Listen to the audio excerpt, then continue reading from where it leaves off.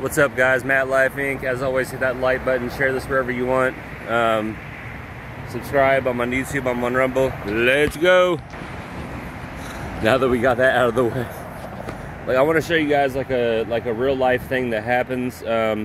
Last night we got a bunch of rain and hail. What we're doing is putting a light pole out here. We have the hole dug. It's like 6 feet deep, but it rained, it hailed. Right now our tarp got sunken in, and I'm suctioning the water out of here. Let me flip the camera around real quick.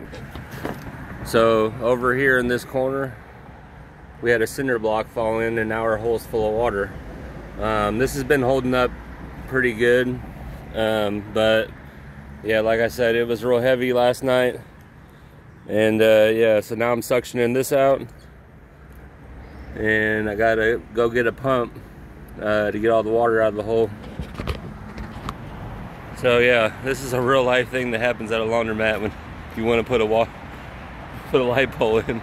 Matt Life Inc. As always, hit the like button, share, subscribe. I'm on YouTube, I'm on Rumble. This is how I'm starting my morning out on a Tuesday. Catch you guys on the next one.